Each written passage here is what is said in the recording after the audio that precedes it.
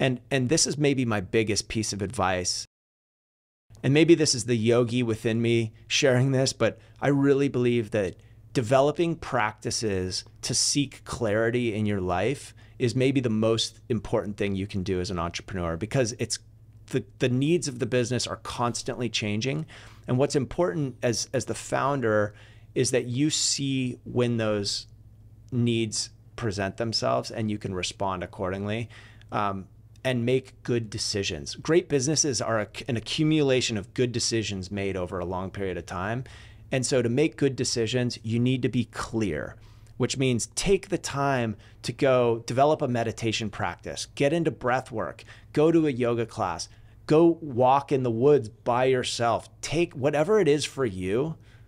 It's not prescriptive for all. It's like, go find out what it is that helps you find clarity and go do more of that, because it will service you tenfold on the journey.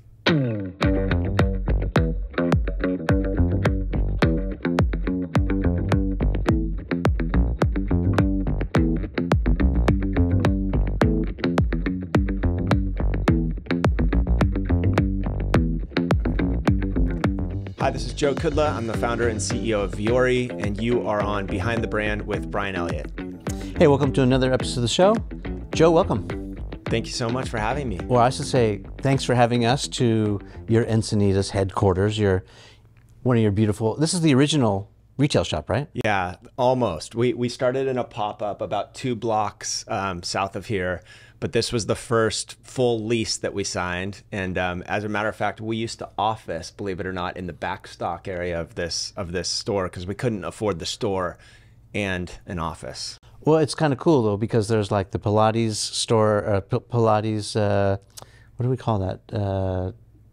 Studio next door, and it's if you're here in Encinitas, if you know the vibe, you know. Yeah. But if you don't, it's like super. Like there's a taco shop over here, and then there's a little trolley that goes by there, and like the ocean's maybe just a stone's throw to our right. It's a pretty cool little atmosphere. It really is. Yeah. You know, I grew up in Seattle, moved to California when I was 18, but when I stumbled on Encinitas, I knew that this was home. You know, it's such an aspirational little beach community, and really Encinitas was the original inspiration for Vuori. We were really just trying to build product for this community here. So yeah, it's very much home for us. Well, I usually ask my guests, how did you get this job? Break it down for me. Yeah, it was a very long journey, and it's interesting when you frame it like that, because it really conjures up what was very true for me, and that was that, you know, I grew up, you know, a quote unquote jock. I grew up playing every sport under the sun, was very active in my body, and never really nurtured a creative bone in my body. But I always had a deep appreciation for brands. I loved how brands told stories and captured my imagination. What were some of those brands? So you're in Washington, Yeah. not too far from a big brand, a little further north. Yeah, so a lot of surf and ski brands. Okay. You know, I grew up in the skiing in the mountains and outside of Seattle, but always kind of dreamt of living on the beaches of Southern California. So I followed surf culture, even from far from home, you know, far away from the beach. Yeah. So, you know, at the time it was Quicksilver and Billabong and O'Neill, and all those legacy surf brands were really inspiring to me. Mm-hmm. So yeah, so I always loved watching brands, but never took an art class, didn't trust my own instincts, and I would never have called myself a creative. But as I've gotten older, you know, I've really like developed a passion for product and design.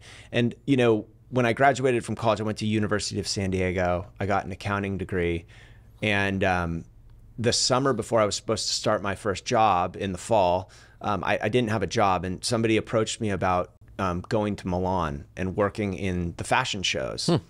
And so I went to this big casting in La Jolla, and they chose me to go to Milan and work with this agency called Why Not. It was a great agency at the time. And so I got my diploma. Okay, wait, so in what capacity? Were you a model? Yeah, or? This was to walk the shows okay, as a model. Very cool, yeah. I mean, you know, you're a good-looking guy, and you've got the right height, and you know, maybe the bone structure. Thank you. Very cool. Thank you. Yeah. Yeah, it's a bit embarrassing to talk about now, but Not really. I mean, that's kind of cool. it was a funny. I didn't get to go abroad. When I was in college, a lot of my friends went to Spain and different programs abroad. I didn't get to go, so I looked at this as like my opportunity to go abroad, and I had never been to Europe.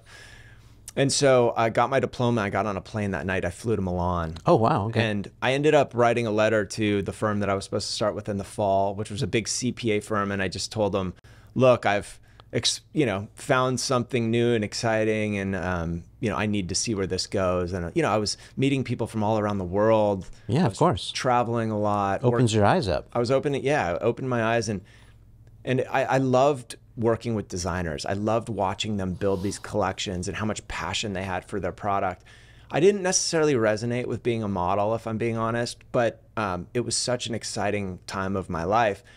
After a couple years of doing that and traveling, I realized that I wanted to start my career and come back home.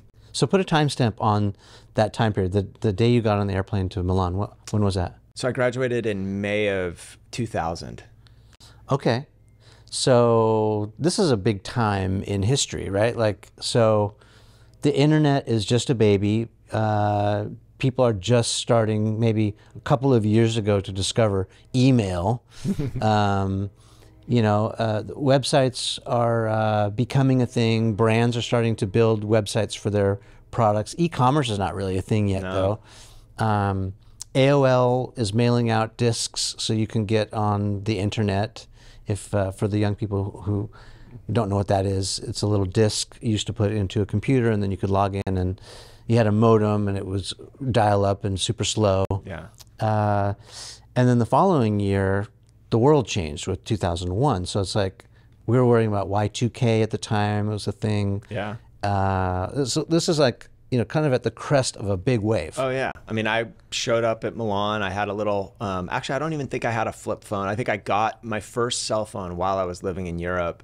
And I had like prepaid calling cards that I would use. Yeah. But, well, these are the BlackBerry days. Yeah. Actually. Yeah. And this was before, I mean, was a broke college kid, barely had enough money to get myself to Milan. And, when I remember I landed, I was so jet lagged. I just graduated college, and I'm walking through the streets with this big thing of luggage trying to find this modeling agency. And it's not like you just plug in an address into a phone. I was walking around with a big map, totally lost. Yeah. There's no Google Maps. Yeah. There's no Apple Maps. Yeah. There's none of that. Yeah. So you had this fold out thing, and you're walking around the streets of Italy. Yeah. So I ended up, what was supposed to be a summer job turned into a couple years, and I lived in, Milan, and then Spain, and then Germany, and then I went to New York, and then I went back to Italy, and, I was working for all these incredible designers. And I only mention that as part of the story because it is really what I think sparked my interest in working in fashion and apparel. And I think if it wasn't for that experience, I wouldn't have had maybe the confidence to jump into this space that I really knew nothing about. What an incredible experience, though.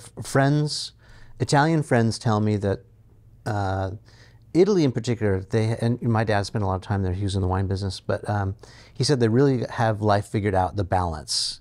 That, when they work really hard, but when they relax or they play or when they're eating, they don't talk about work. They talk about life, and they talk about, letting their hair down, whatever. But it's like, that lifestyle is so different than the hustle culture here in the United States. Yeah. I mean, maybe not Encinitas. There's like taco culture here, but no, there's a lot of hustle here too, but it's different, right? It is, and I had to stop myself short of writing a diatribe on life lessons to this partner at Ernst & Young when I wrote my handwritten letter, sipping on wine one evening, telling him I wasn't coming back to start my job. Yeah. So I saved that part, but that was very much what was true for me, was like this European way of life was very inspiring at the time. Yeah. Okay, so where'd you go from there? I came back. I started my career at Ernst & Young in the audit practice. Okay. So, went right back into a highly analytical... Crunching numbers, very busy job, but a great place to start your career. Have a tremendous amount of respect for Ernst & Young and the years that I spent there. And then after a couple years there, Sarbanes-Oxley was this new regulation post Enron, where companies had to certify they had internal controls to protect against fraud. And it became a big booming industry for accountants. And so I ended up leaving and I started a consulting practice with a couple of friends. It was called Vaco, and it was a San Diego-based practice where we were helping clients with, accounting and finance needs. So we were essentially like a recruiting / staffing company for senior level accounting talent. And, it was interesting because while I was doing that, I was starting my first apparel brand out of the garage. So, and it actually predated that experience. It was when I was at Ernst & Young. I met a girl. She was going to FITM, a design school. Sure. And very famous design school. And when she graduated, she was very talented. And, I just was like, let's start our own brand. And she was going to go work for, a larger fashion company. And we just decided we were going to go out on our own and start our own brand, not knowing anything about how apparel was made. I just really wanted to, I think work in a creative field, but also surround myself with creative people. I think coming out of that experience in Europe, that was something that maybe was missing going back into a highly analytical career. Yeah. Were you making money though? Was it profitable? No, the first, so Vuori, as we know it, is my third apparel brand. Okay. The first two were, I call them out of the garage brands. Well, I know. I'm asking about your experience in Europe. How long were you there?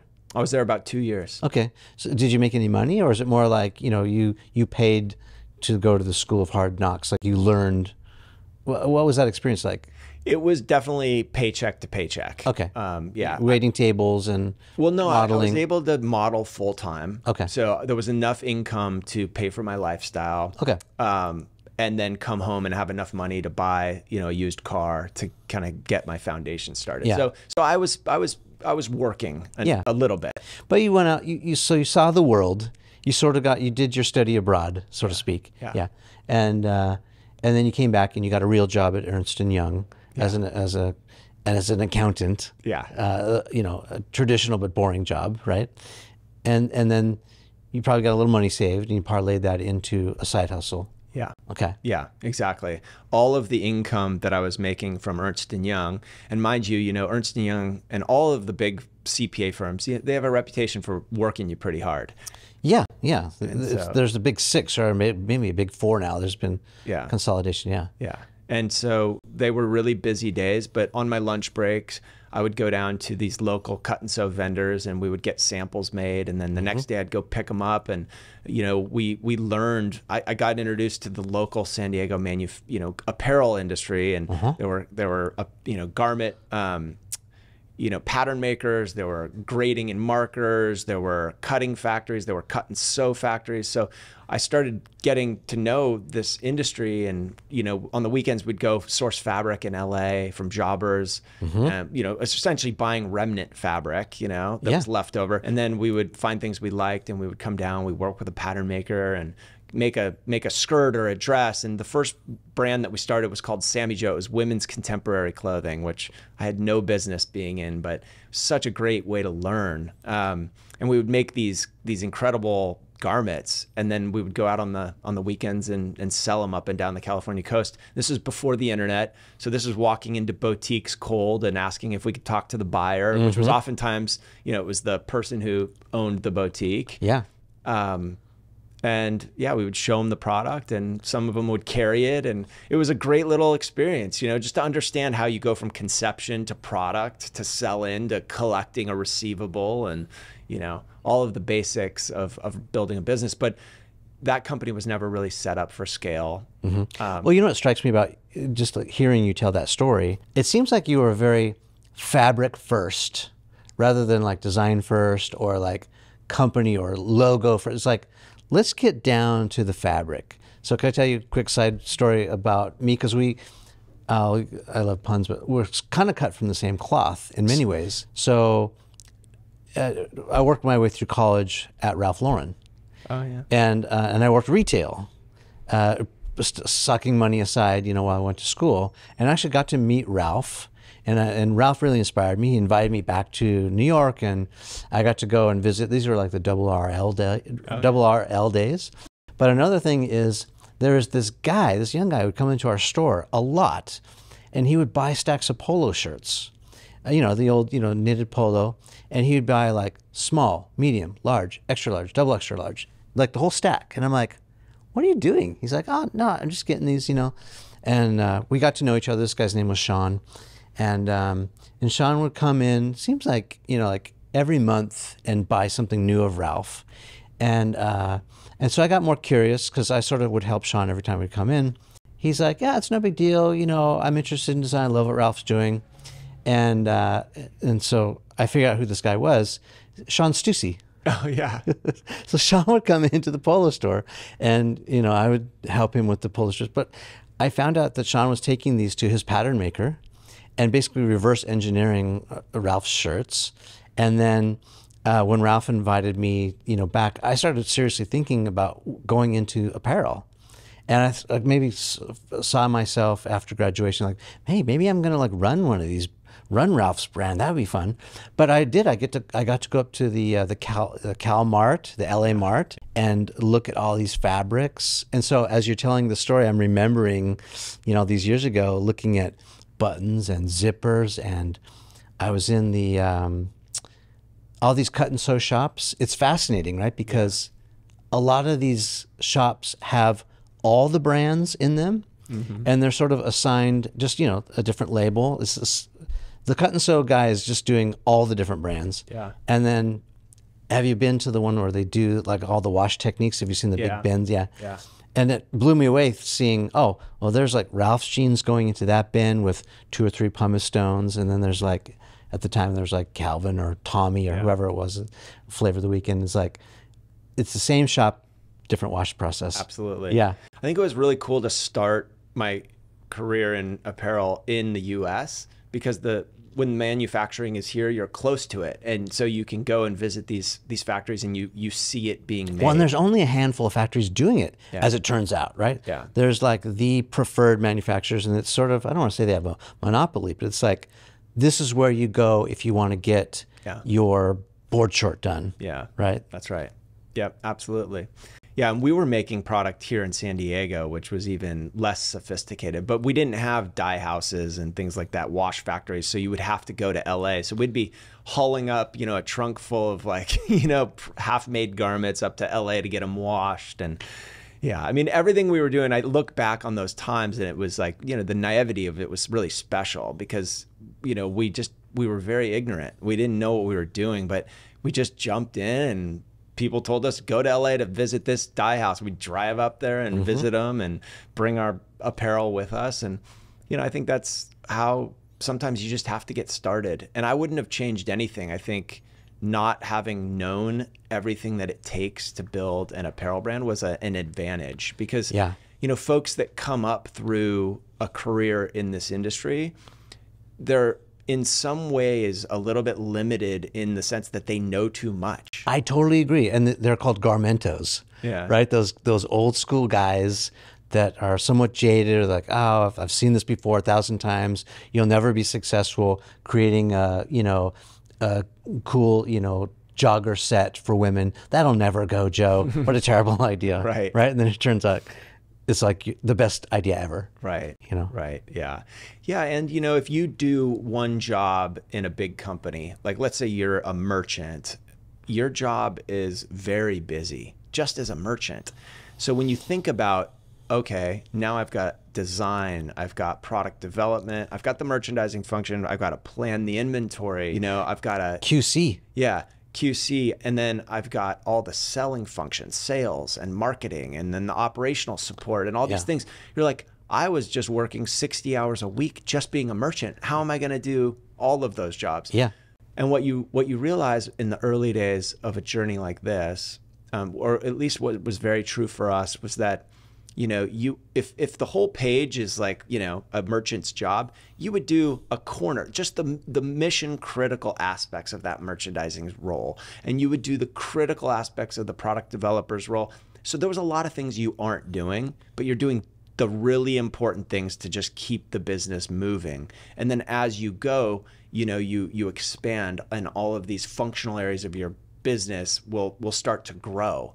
but you really don't need that fully built out. Like in the early days, you need great product, you need great marketing vision, and you need to go out and sell. You need to find distribution. That's it.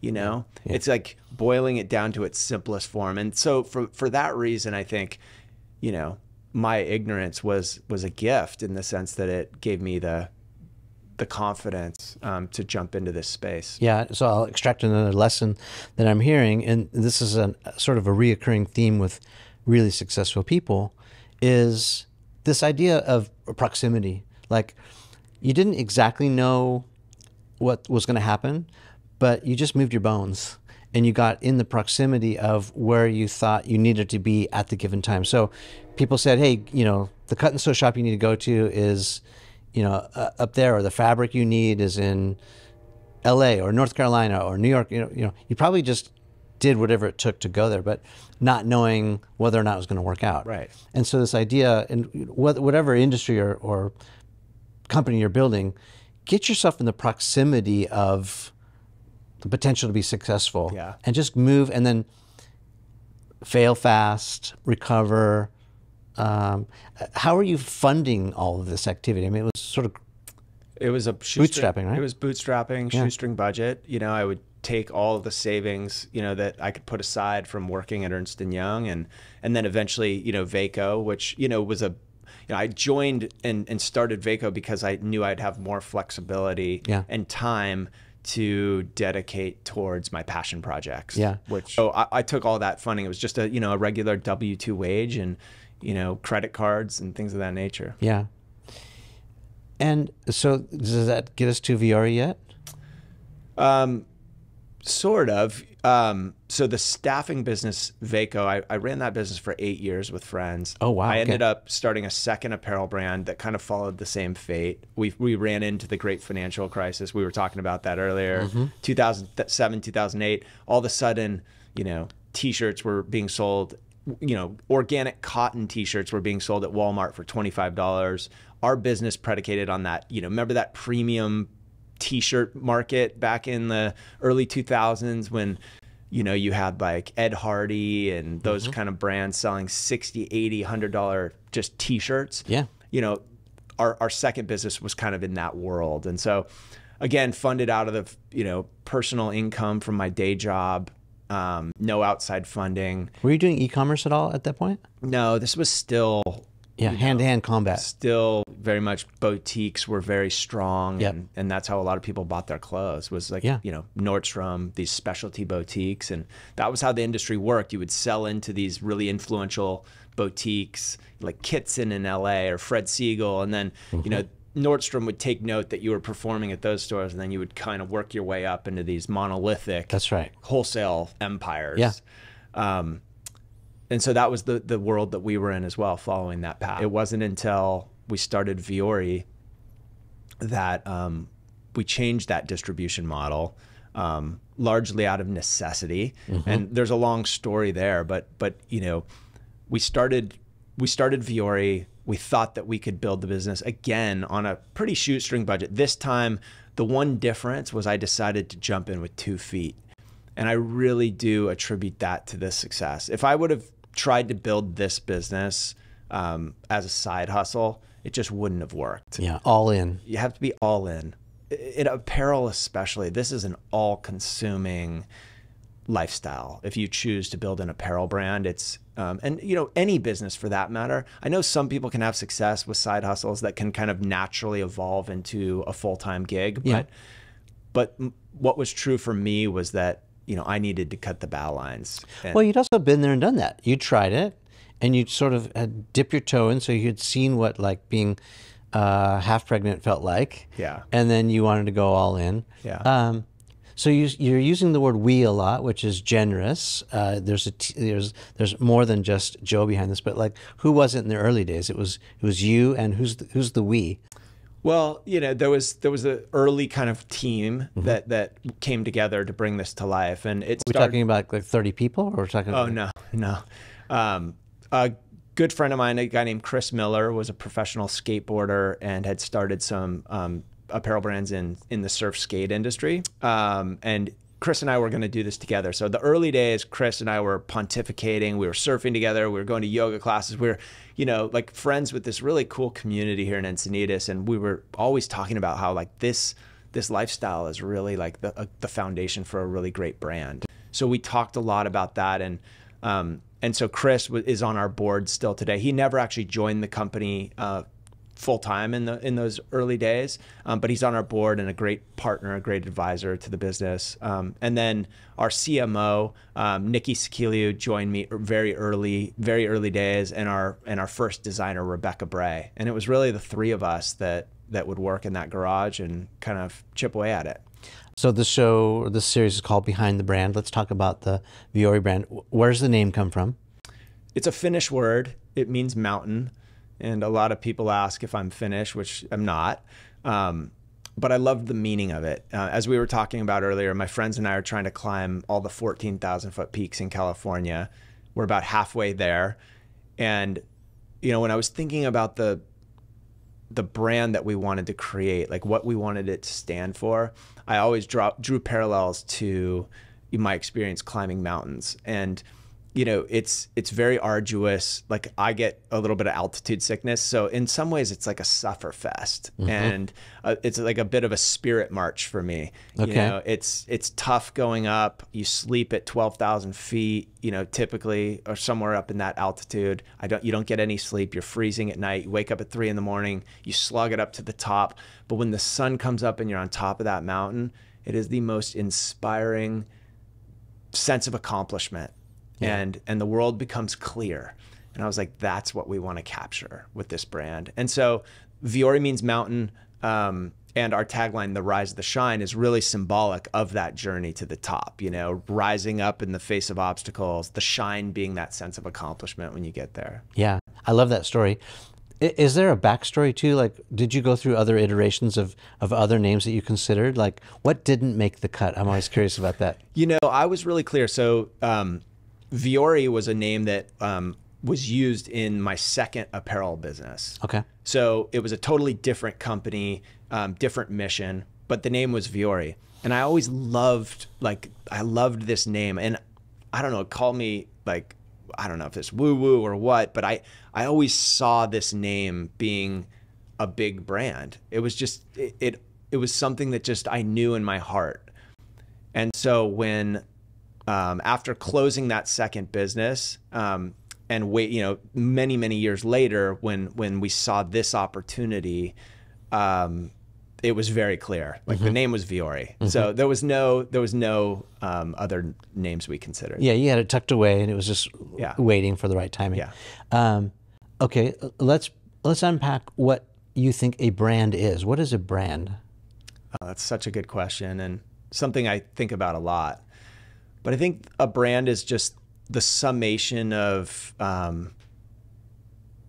bunch of, you know, people's feelings about an organization or a concept or, you know, an initiative. It's just the collective feelings that people associate with whatever it is. Yeah.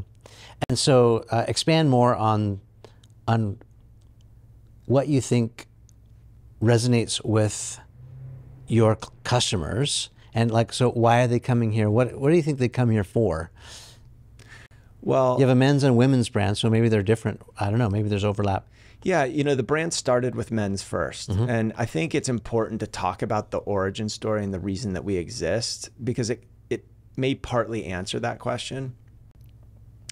You know, I got into yoga to heal my back. I played football, lacrosse in college. I beat up my body, and a friend suggested I try yoga. I fell in love with the practice. I was going to class every day, and I started paying attention to the clothing that I was wearing. And, you know, I grew up wearing the big monolithic apparel brands, or active apparel brands, I should say. Yeah. And as, you know, a guy in my early 30s, when I'm on this journey, I started noticing that, you know, it's weird how people in Encinitas don't wear those brands. And I started connecting the dots that, like, well, a lot of people here are like rooted in these like kind of countercultures, like surf and skate, and, you know, and they grew up wearing those brands. And, you know, in Southern California beach culture, the traditional kind of activewear brands that really spoke to being a competitive athlete, and, you know, they worked with like kind of shiny synthetic materials and big logos and reflective hits. And, you know, that aesthetic didn't really resonate as much with this community. And I always thought that that was interesting. So people were wearing board shorts designed for surfing to the gym. Mm-hmm. Yet they didn't really support you in a great way through a tough workout. Not at all. And that's how I found you. Actually found the brand, is I was looking for the perfect pair of shorts. Yeah. But continue. Yes, I'm agreeing with you the whole way. I felt like there was this missing link in the industry or in the marketplace. You had the big brands that were distributed at mass market. They worked with, you know, slightly less expensive materials, and they were really prioritizing footwear. They'd never really made leaps into premium activewear. Yeah, we could say the elephant in the room is just the Nikes and all those guys. Yeah, of course. And then Lululemon came into the space, very focused on women, and built a really inspiring brand. And they worked with better materials. They paid more attention to construction and found a niche for sure. Found a niche. But it yoga pants. Yeah, and it was really always for my wife. It never felt like it was like for me. 100%. Yet at the time, like, fitness and living an active, healthy lifestyle was just exploding. And we were kind of on the front end of that as yoga began its rise in the US. I mean, there were 30 million people practicing yoga in the US. 30% of them were men. So that's what, give or take 8 million people. And you had, I knew as a surfer, there were 4 million people that surfed in the US. And think about all the brands. We were talking about them earlier. So many brands. It was a very competitive space. So I'm like, inherently, there's this massive unserved audience of guys who care about their well-being, let alone all the guys going to the gym. You know, what I was experiencing was like Equinox was on the rise, Soul Cycle, Barry's Boot Camp, CrossFit. It was like, it was a culture. Like, people were investing in their health and their wellness. They weren't training to be professional athletes. Right. They just wanted to be healthy. They wanted to continue doing the things that they love to do well into their 50s and 60s. Yeah. And I felt like there wasn't a men's lifestyle brand that really spoke authentically to that way of living. Yeah, you're right. There was no real athletic leisure category either. I mean, back in the day, back in like the Run DMC, Beastie Boys days of the 80s, I can think of the Adidas tracksuit. You know, that had a minute. Yeah. But here we are now, you know, 2015, 2018, 2020, you know, we're back into active lifestyle. And you're right, there was nothing. And I'm the perfect example. Here I am, like, going to the gym, looking for a short with a liner that I could then go right to either the pool and swim, or back to the ocean and either surf or swim, hanging out. And then I ended up finding Vuori shorts by accident, because I did this whole search and I ordered, I don't know, maybe half a dozen different shorts just to try them out. And when I found the Vuori short, I was like, okay, this has finally got the fit that I'm looking for. And I ended up like sleeping in the shorts because they're so comfortable, right? It gets hot at night or whatever, but like, it truly was something I could go to the gym, to the ocean, back to my bed, chill out, work in. And then I discovered the joggers, the whole, you know, and that just became just like, oh, I just want to live in this stuff. Yeah. That's an awesome story. I love hearing those stories. It's real though. Like, could not find a decent short. Yeah, and so your question was really around like, why do people choose Vuori, or why have we been successful? And I think it's really rooted in, you know, product first and foremost. We had a vision for product that we couldn't find, and I think a lot of people felt the same way. And it was really rooted in versatility at a time when the market was really the activewear market for men was all about technology, and like a lot of synthetic technology, like moisture wicking, quick drying, you know, anti-odor, and people were like competing on features and benefits. Vuori came in it with like a different point of view. We weren't end use specific, you know, we were talking about versatility. Our guiding principle was built to move in, styled for life. And it was all about product that would support you through a tough workout, but it would do so much more. You could wear it on the weekends. It just became a part of your everyday wardrobe. Yeah, it seems better designed too. Yeah, it was like we stripped the product of all those unnecessary bells and whistles that identify you as somebody that's going to the gym or competing in a sport, and we just made it effortless. Very much like as we think about Southern California beach culture, we think about it, it's sophisticated, it's effortless, it's cool, and that's really what we wanted Vuori to represent. And we prioritized, we have a natural sensibility for really soft, incredible fabrics. And to your point earlier, we are very much fabric first. We really want to work with incredible textiles that people just love the sensation on their body. And then we keep the design pretty simple and effortless to make it really wearable. And that's been a recipe for us that's worked really well. And we started with men's, but the vision was always to create a dual gender brand. It was really always about Encinitas. It was about our community. It was about our friends. It was men and women living this active lifestyle. It was young families. It was going to the beach and working out and investing in your health and your well-being. And so women were just as much a part of that as men. We just knew that the women's space was more competitive. The men's was a great jumping off point, and we knew women's would quickly follow. So how long did you do men's before launching women's? 2015 and 16 and 17 were men's only. In 2018, we launched women's. Okay, so another maybe possible lesson is get good at something first, hone the craft, sort of perfect it, and you give yourself 3 years to do that. Yeah. And then all the while, I'm sure in the background, you're designing women, you're doing the research, and then with confidence, because you see the track record of the traction with men's, then you launch the women's line. Yeah, I think that's a great way of putting it. And also just, it's really important in the early days of entrepreneurship to be extremely focused and don't try to do too much too early. Yeah. Especially when you're working with limited resources, but even if you have unlimited resources, I think when I think back about this like D2C class of companies that raised a tremendous amount of capital, it led to bad habits. And I think that because we started in a little garage, we had really no funding, we had to be scrappy and it forced us to be really focused. Yeah, let's talk about that funding for a second. So how were you funding it? Were you self-funded? Did you get outside capital? How did it work? The initial kind of phase of incorporating and everything was self-funded. And then we were able to raise a little bit of friends and family money, which was scary, I will admit, because, you don't ever want to lose your friends' money. And we all know apparel has a pretty high rate of failure. Yeah.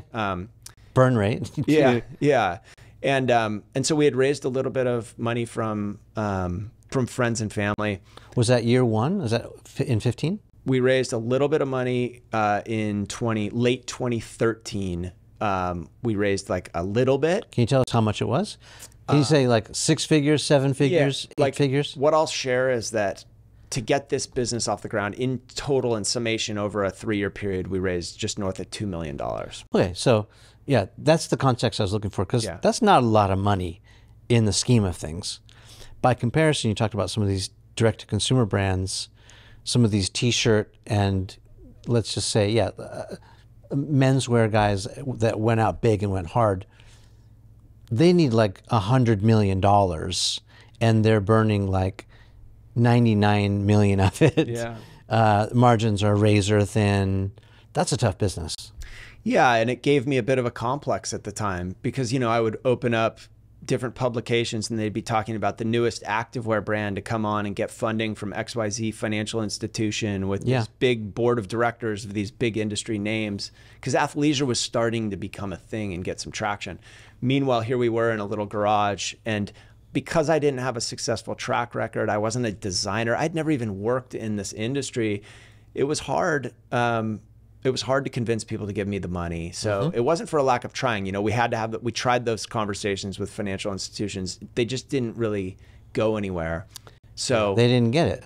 Yeah, everybody was looking for a hook, Is there a customer acquisition strategy here that's unique? Are you leveraging technology in a unique way? Yeah. Like what's big designer name. Is there a big celebrity behind this? Like what is the hook? And the truth was, what we explained was what I explained to you, that there was this cultural zeitgeist, this cultural opportunity that we could tap into, that we were going to make great product, that we're going to build an incredible culture, we're going to treat our customers really well. And, you know, that a lot of that can be perceived as lip service because it's not anything you can really sink your teeth in. And I'm sure when you go back to an investment committee, that doesn't sound very compelling. So yeah, we struggled to raise money in those early days, and it was hard seeing competitors of ours having more success raising capital. But you know, when we think about the journey, and you know, hindsight's always 20/20, but sitting where we are today and looking back, things really happened exactly how we, you know, had hoped that they would. Yeah. You know? Well, it's maybe, you know, it's tortoise and the hare kind of thing, right? You know, the hare gets a quick start, is out quickly, but like slow and steady wins the race, right? That was very much true for us. Yeah.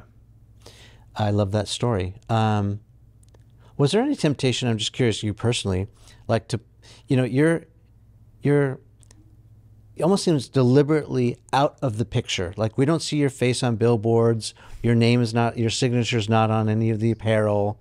It could have been. That seems like a deliberate choice. Talk about that, you know, brand choice. You know, it's funny you say that. The early days, I was on all the marketing. You know, I was the model because we couldn't afford models. Well, but, so I did it myself. Yeah, but you were a model, right? Like, so that actually you got street credit. Yeah, my friends always joke that I started an apparel business to save my ailing modeling career, which is funny. But no, like I did do a lot of the early photo shoots, and I know, but you're not like. Maybe let's use Ralph, because you know we've been talking about Ralph Lauren and he's iconic, and you know Ralph was very much a part of his brand, right? It's Ralph Lauren. He's in the name, right? Yeah. A funny thing is this is actually not his real name. Ralph's real name is Ralph Lipschitz. Did you know that? No, I didn't know that. Yeah, changed his name, you know, kind of like a stage name, but it works. But here you are, you know. Average Joe, let's say, you know, but you had this opportunity to blow it big, but you decided not to. Your signature's not on stuff, you know, you're very much in the background. That's a deliberate choice. This business was built by a collective of amazing people, you know, not just me. It's really important. And one of my favorite quotes is, "It's incredible what you can accomplish when nobody cares who gets the credit." This business was never about me. It was about all of us. And, you know, I do really, you know, believe that Vuori is an extension of all the things that I care deeply about. It's a very authentic brand. Like this brand was never manufactured. It's everything that we stand for is a direct reflection of my personal values and the things that I love in this world. Yeah. And I think that made it easy. You know, it wasn't a manufactured business plan, seeing an market opportunity. I think the market opportunity naturally aligned with my curiosities and interests at the time. Yeah. Yeah, and I asked that question just so you have the context. I'm guessing that people out there are trying to decide, you know, they're at a crossroads. It's like, do I become the Ralph Lauren of my industry, or do I go the Vuori route, which is almost kind of like the Patagonia route, right? That Patagonia brand is a similar path that Vuori has taken, right? You can't rattle off the founder's name, even though he's prolific and famous in his own right for doing amazing things and taking care of his employees. But you've sort of gone down that path, right? Mm-hmm. And I think it's a very difficult choice, but it was easy for you to make because you had that vision of it being bigger than Joe or, you know, anyone's particular name, but you saw the path. But yeah, I think you see that a lot in designer, you know, where the designer really starts the business. And yeah. You know, in my case, I've been a self-taught designer. You know, I didn't come into this with a lot of design experience. I learned so much from wildly talented creatives that I surrounded myself with. And so, yeah, it would never feel authentic to name this brand after me. Yeah. It's a choice, though. You know, it's a choice that you have to make when you're starting something, right? Yeah. Like, what mistakes did you make? Because no one gets here unscathed. And I asked that in the context of, like, what did you get wrong in order to get it right? I mean, there's a couple of things. You know, we talked about the first 2 tries in the apparel industry. And so those were really great learning opportunities for me in terms of just jumping in with 2 feet and being solely devoted to something. That was really important for me. So that was one big lesson early. But then once we started Vuori, the journey has been a long and windy road. And, we almost ran out of money and hadn't really defined an engine of growth. So didn't really have a path to getting more money. Well, what model would you put your finger on? Is it a direct-to-consumer model? Is it an e-com model? Here we are in retail stores. You have 32 of them now, I think. Yeah. And expanding internationally, but like, what model did you pick to start? Yeah, so that's good. I'm going to answer that question and the question before it in the same response, because the distribution strategy of Vuori was our first kind of misstep on this journey. We launched, and at the time there were so many premium women's activewear brands that were selling at places like Equinox and Core Power Yoga and Yoga Works, and there were chains with hundreds of doors. I mean, decent distribution, and people were building great little $5–10 million premium women's activewear businesses. And we went up to this trade show called the Active Collective, and we were the only men's brand there in a sea of women's brands. And all of these brands were competing for that premium fitness studio distribution. And you could build a great little business. So our first premise was like, well, there are men that work out at these places too. Yeah. And so we can sell in and build a great little wholesale business as we think about our direct consumer strategy. But keep in mind, we were working on a shoestring budget. So the idea of going out and spending, 20 grand a month in digital advertising sounded crazy to me at the time. And this is on the forefront of marketing on the internet. Back in 2015, people were just starting to explore advertising on Facebook. There was no advertising on Instagram. That came later. But this is just, moment in history. And so we sold into a lot of these premium fitness chains, a lot of yoga studios. And we quickly learned that, in the yoga chain specifically, which was where a lot of our distribution was, men were, I think, maybe hesitant enough to go to yoga at that time, let alone stick around and shop afterwards. Right. So really the only sales we were getting is if somebody forgot their shorts at home. And that was not a foundation for building a business. Yeah. And so that was misstep number one. We spent a lot of time and energy pursuing that strategy, and we were about to run out of money before we decided to pivot and go all in on that direct relationship with our customer. And it was the hardest lesson, but the best thing that ever happened to us. Yeah, because distribution is key, but like relying on someone else to see your vision and take it in. There's 2 steps, right? There's sell in and then there's sell through. Yeah. So if it doesn't sell through, sometimes you have to do those deals on wheels. It's like, okay, we'll take it in, but if it doesn't sell, you got to take it back. Absolutely. Right? And there's chargebacks and all that garbage. Well, yeah, and when we got meetings with the larger wholesale accounts, the larger retailers, we would meet with these merchants, and they were very clear. Like, I sell lifestyle apparel, and this person over here sells activewear, and this is what activewear looks like, and this is what lifestyle apparel looks like. And we would show up, and they'd be like, well, this doesn't look like activewear. Right. And then this person over here would be like, yeah, but it's a little weird for sportswear. And we'd be like, that's exactly the point. That's why we're a new perspective on performance apparel. Yeah. We're doing something different. We believe in breaking down those barriers, but they had no place on the floor for us because they were like, it won't look good over here. It won't look over here.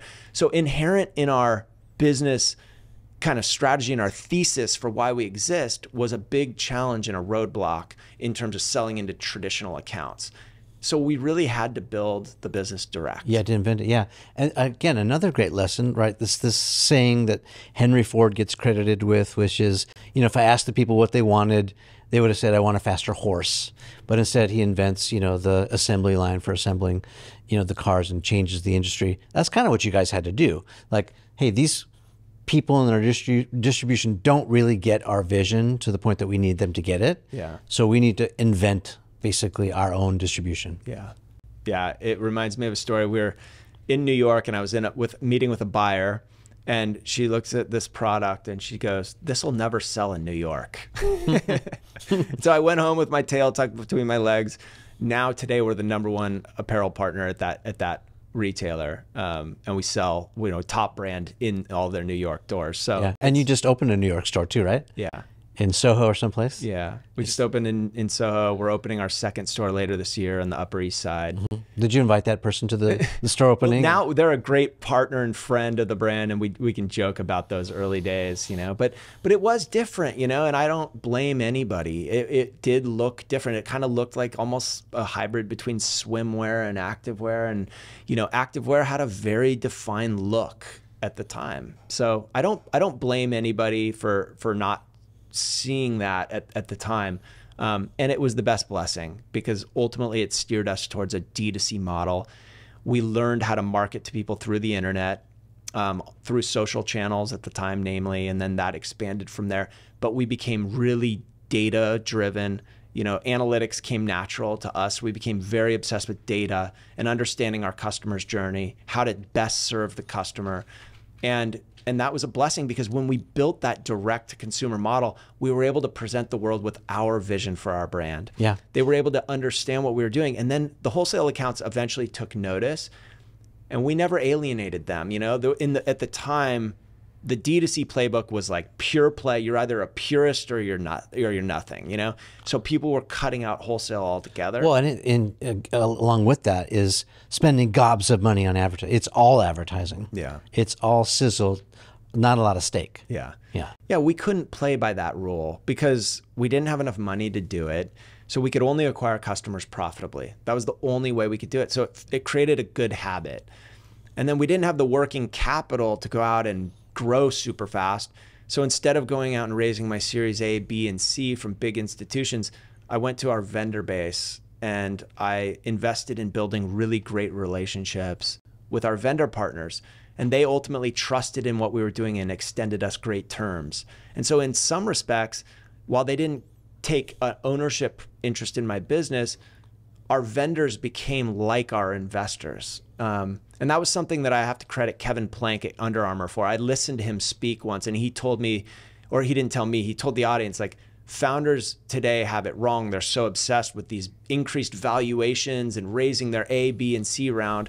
They're like, but if within apparel, if you can go to your factory partners and build the right relationship, they can be your investor, your bank, your everything.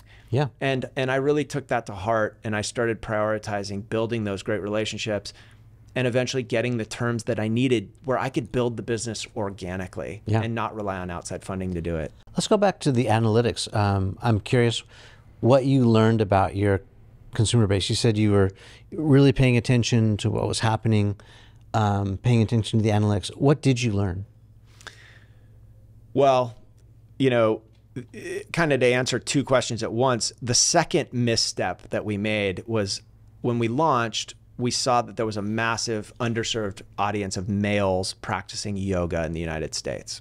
And so our original messaging when we launched online was very yoga centric. Men doing yoga poses, wearing our gear in cool environments. And through that direct relationship with the customer, every purchase, there was a post-purchase survey.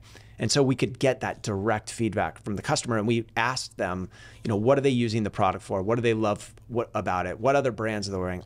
Just all these things to help us understand if we were on the right path. And what we learned very quickly was that people loved the product, but they were wearing it for literally, it was like running was #1, going to the gym, wearing around the house, chasing their kids around, travel. There was like 20 things they were doing before they were wearing it to yoga. And what came very clear was people love the versatility. And that was always like our product ethos, but it wasn't something we led with from a messaging standpoint. And so I remember I was sitting on my couch one Sunday reading these customer reviews, and I just took a bunch of our shorts, and we had all these different colors and prints of our most iconic short, the core short. And I just put them with a white background. I put all these shorts across the bottom. And on the top, I put run, hike, train, travel, chill. And I was like, let's just see how this ad does. And we put it out into the universe. And all of a sudden, it was like the product, the messaging were aligned. And we just started having incredible success. And I was like, wow, I started to understand the power of advertising and having the right product and marketing fit. And then we learned to be nimble and try new things and A/B test. And we, went on the journey of becoming a, modern D2C brand. And, but it was really listening to the customer that showed us, that guided us towards getting that marketing message right. Mm-hmm. Let's talk about your marketing mix. So now it's more sophisticated, I would assume. Break it down for us. Like, where are you spending? Give us percentages. I'm seeing some stuff on TV now. You are doing partnerships with people like Rob Machado or Livy Dunn or, some of these influencers. Talk about the marketing mix. Yeah, it's historically been, very digitally focused. Advertising on all the social channels like you would expect. We then kind of broke into podcasts, and in those early days of advertising, as podcasts were becoming really popular. And again, that was just kind of authentic and organic. I started listening to, Tim Ferriss and, all of these people that were, providing inspiring stories. And then we started advertising on a lot of these podcasts that we listened to. And so that was a channel for us. And then we launched a direct mail catalog, because in digital, you really advertise like a couple of hero products, but we had this incredible line that we really wanted to convey and show people. And so the catalog was a great venue to do that, to show more product across both men's and women's. Kind of like the Patagonia model. Yeah. Yeah, they do the same kind of thing. So we extended into catalog. And then, eventually television became affordable enough. We were always watching television, but the cost of advertising got really expensive for a while. And then it started to come down. We started buying like remnant space. So we weren't even, doing national buys. It was just the kind of when things would opportunistically present themselves. And then that started doing well. And we were able to measure television and get great results. And so we started growing that mix. And so today, it's hard. There's not a lot of channels that we're not exploring. Let's cut it up into a pie piece. So, what percentage of the business? Well, let's talk about wholesale versus direct to consumer. You still have a wholesale business. Yeah. About what percentage is wholesale to DTC? Wholesale is sub 20%. Okay. So it's a smaller business for us. E-commerce is our largest channel. Okay. And then our retail business, which, started with one little pop-up, and that's a whole journey into how we learn to be retailers. But today we have 32 stores in the US. We have one store in London. We're going to open another 20 stores this year. So we're very busy on that front. And retail by 2025 we forecast will be as big as our e-commerce business. Wow. Okay. So put a pin in that for a second, because I want to break down. Okay, wholesale to direct to consumer. You're saying DTC is about 85 to 90%. I'm hearing, and wholesale is under 20%. So it's 80-20 or we're about give or take 80-20, and then the direct portion of that business is divided between our stores and e-com. E-com being the largest. Okay, and then in terms of advertising and marketing, let's break it down to digital, which would include a PPC or an Instagram buy, and then by contrast, let's call it traditional, which is either like billboard, out of home, broadcast. What's the percentage breakdown there in media mix? It's high 90% digital. Okay, so you're finding opportunities on TV, remnant, open spots, spot markets. Yeah. And you're just trying to be opportunistic. Yeah. For reach and exposure. And, we during the NBA playoffs, like we advertised a few spots during the Lakers games, and those got really good reception. And, we actually did it wasn't a national buy, but we got it was a direct TV buy for the Super Bowl. So there's been like really fun moments that we show up on TV, and, my friends joke that I'm, like hucking sweatpants on television, because some of the commercials are me talking about our most popular joggers, and so people love to poke fun at that. But But yeah, it's been an incredible journey learning television and learning how television advertising works. Yeah, again, another lesson to extract is you're experimenting and you're trying stuff and you're seeing what works, what doesn't work. You're not going all in on one that you have no idea about. Digital is so measurable and you can track it. When digital advertising started, it was always a bit, problematic for our wholesale partners because they would feel like we're advertising to get people to shop with us direct. Right, that would cannibalize that it would cannibalize their business. But what we learned quickly was that the brands that had big D2C or digital advertising budgets were actually performing better than other brands in wholesale, because at the end of the day, they were building awareness. And it was just, instead of doing it through, traditional means like magazine ads, we're now doing it digitally. And, there is more of a direct call to action to shop on a website. But at the end of the day, getting those ads out, it just created awareness at the end of the day. So it really was like the high tide lifted all boats. And where are you seeing the most success on some of the social platforms? Like, where is it popping off today? It's a different landscape today. And I always talk about, my heart goes out to people that are starting consumer businesses today, because it's very challenging. The name of the game now is really about distribution of your idea. And so if you're not a famous celebrity or an influencer with a massive audience, it's really hard to get out of the gates.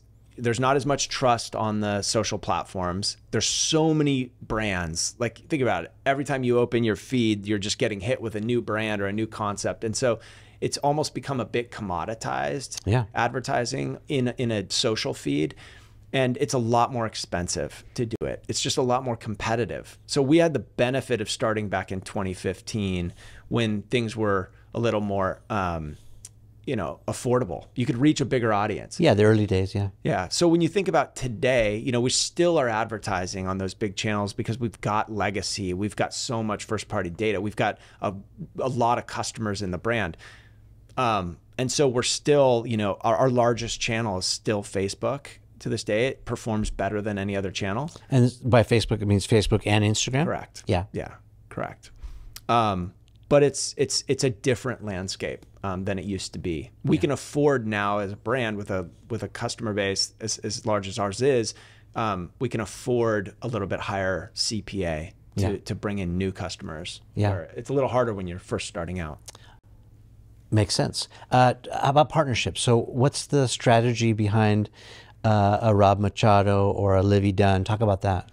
Yeah, athlete partnerships was relatively new for us. During the pandemic, I remember we shut down our offices, we shut down our stores, and Vuori was one of the first brands to start offering free digital classes on our Instagram. And so we started working with all these trainers, and we met all these really inspiring people that we loved building relationships with, and we loved how they interacted with our community and how they were adding value to our community's lives at a time when they really needed support. And so what became a digital kind of free fitness class evolved into athlete partnerships for us, because a lot of these trainers became what we call collaborators, but they became paid ambassadors of the brand. Yeah, I mean, they have the legitimacy. They may also have a small following, which is not terrible either, right? Yeah. But the legitimacy of their talent, I get it. And they lived in our product all day, every day. That's what they do, And so they were helpful on multiple fronts. They could inspire our community, and but at the same time provide great, valuable feedback to us on how to make our product better. And so that led us into exploring additional types of partnerships. And Rob Machado, famous surfer, Taylor Knox, another famous surfer from our backyard down here in San Diego. They're local legends here, but with international reach, and it just made sense. They were incredible pillars of our community, aligned 100% from a values standpoint with the brand, with what Rob was up to with his foundation. And so we were able to partner with Rob to provide free, clean drinking water into schools throughout San Diego, and just creating content and creating really cool products for surfing and going to the beach with both Rob and Taylor has been really inspiring. And those were, icons and legends and heroes of mine growing up. And so it's been fun to work with them. And then Livy Dunn is somebody who, you know, is an incredible athlete. She's a world-class gymnast at LSU. She's really found a unique way to connect with her audience. And so when NIL became a thing, we were introduced to Livy. Again, we just loved what she stood for and what she was up to. And we partnered with Livy, and that's been an incredible partnership. And so what a great vision, though. And the timing doesn't hurt either. Like this NIL thing. And I was watching the Nike documentary. I mean, it's sort of a quasi documentary with, you know, portrayed by actors. Have you seen it yet? Yeah. Yeah. I think there's some creative license that was taken there with the storyline, but it's interesting that the foundation for NIL was laid back then, but like now you guys are being able to take advantage of it, tapping into her audience, her athleticism. It seems like such a perfect fit for the women's brand because, you know, she's sort of right in the crosshairs of the people who are buying the product, or at least, you know, starting to think about the product. Who else are you thinking about? Like maybe not specific people, but what other categories? So you have sort of like gymnastics, you have the course surfer. Where else are you looking towards? What verticals? It's interesting, you know, the kind of the Nike playbook is to build these like verticals under each sport, right? And go in and own these sports, basketball, tennis, running, golf, running. Yeah. And we don't really look at our business the same way. You know, Vuori was really a lifestyle brand, and it was designed to kind of cross over these boundaries. So we don't look at it like athlete, team supporting athlete, build out distribution within this vertical. Like we're going to go build out this huge tennis collection. We're going to have tennis athletes, and we're going to build a tennis team to support. At Vuori, we're looking for people that are really aligned with our values, that live an active lifestyle, and more than just competing in their sport, you know, they've, you know, got a voice or something that there's got to just be a values alignment. And so whether they're a tennis player or a golfer or a runner, you know, our product naturally lends itself to those sports and activities. And so naturally we want there to be an alignment between the product that we make and what they do. But it's a little bit non-traditional, and we're really just looking at it from the sense of like, we want to tell really great stories of people who are up to really cool stuff. And I don't really put a boundary around what sport or activity that they need to be in. I love that. Where is the brand heading? So you talked about 32 retail stores. You're going to add 20 more. So that sort of is counterintuitive, I think, when a lot of people are saying, well, e-commerce is where it's at. I want less, you know, headache of having to build a store. Why build retail stores? Why is that a good idea?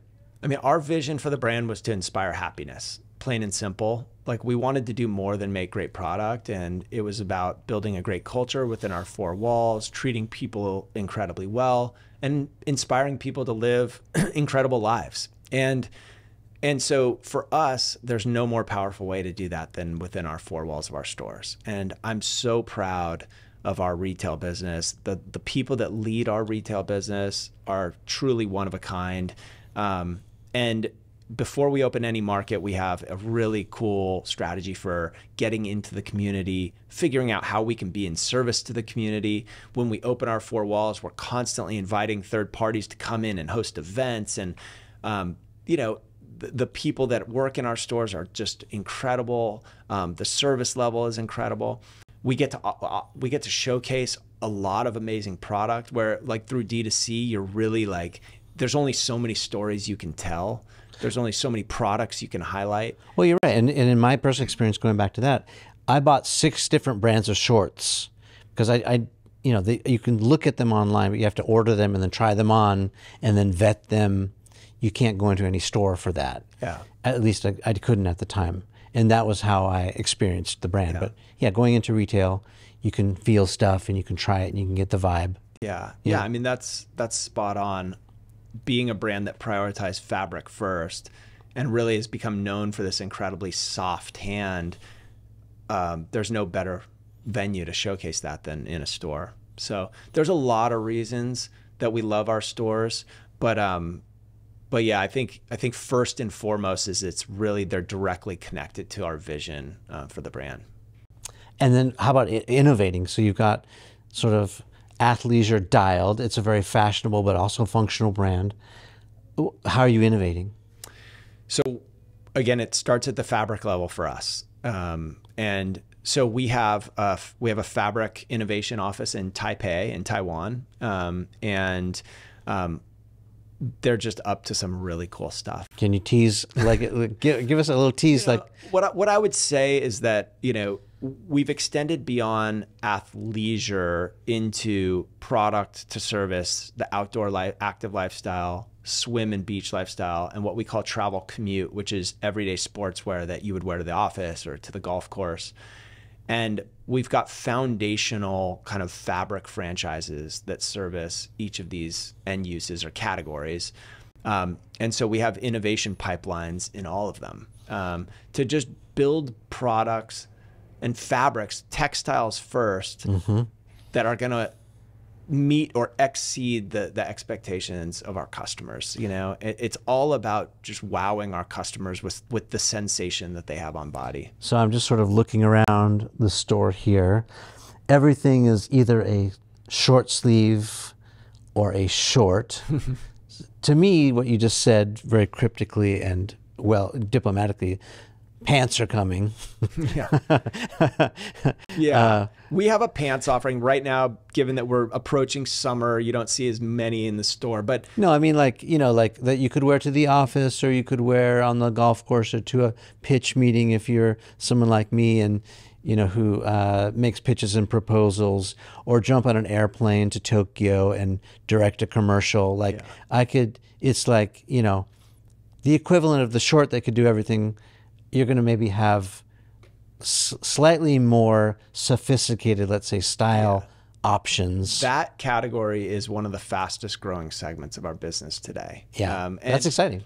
Coming out of the pandemic, there was always a question, because we became, it was like the alignment of the brand with the way that people were living their lives during the pandemic was a natural tailwind and an accelerant for our business.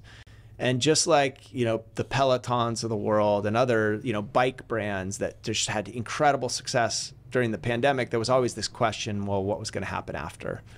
And we're really proud that, while our customer isn't buying as many joggers or, that loungewear that they were wearing when they were just staying home all day, they're really staying with us and they're trying our travel commute products. So those pants that you mentioned, we make this pant called the Meta, which is it's a knit fabric, but it feels like a woven, and it doesn't wrinkle. It's my go-to travel pant. It's become a sensation at Vuori, and we're building assortments around it. And so, yeah, that category is exciting for us. We've had a lot of success early with outerwear and bringing our DNA and our versatile aesthetic into technical outerwear. So there's going to be more product that we're building there. And so it's just exciting. I mean, we're a product or first company. And that's what gets us up in the morning. We love building great product. We love thinking about what our customers' needs are. And so we've got a really exciting pipeline kind of across the board. Okay, well, we'll be waiting with anticipation to see what's coming. Maybe kind of wrapping things up, give us maybe your final words of advice to entrepreneurs who are in the trenches, right now doing their thing, trying to work it out. So this question is always interesting because I think I would give different advice to people at different points in the journey. And I think the answer to that question is always going to change based on where you're at on the path. And in the early days, it's resilience, have conviction, surround yourself. The one thing that's constant, no matter where you're at in the journey, surround yourself with incredible people. Don't have an ego. Recognize early that you need to bring in people that are better than you, that are smarter than you, that have great experience in their respective area of the business. And that will empower you to be a better leader, but bring in wildly talented people and share the success with them. That is what great relationships and great culture is all about. And so I think that's very important. the resilience is very important because there are so many times along the journey that you want to give up. Don't pay attention to too many so-called experts. Really like listen to yourself. And this is maybe my biggest piece of advice. And maybe this is the yogi within me sharing this, but I really believe that developing practices to seek clarity in your life is maybe the most important thing you can do as an entrepreneur, because it's the needs of the business are constantly changing. And what's important as the founder is that you see when those needs present themselves and you can respond accordingly, and make good decisions. Great businesses are an accumulation of good decisions made over a long period of time. And so to make good decisions, you need to be clear, which means take the time to go develop a meditation practice, get into breath work, go to a yoga class, go walk in the woods by yourself. Take whatever it is for you.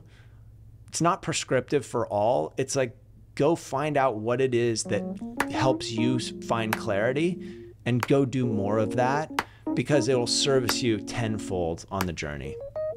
I mean, we were just sitting back, you know, chopping it up, reminiscing about the good old days and all that. You know, tracking my roots, where I came from.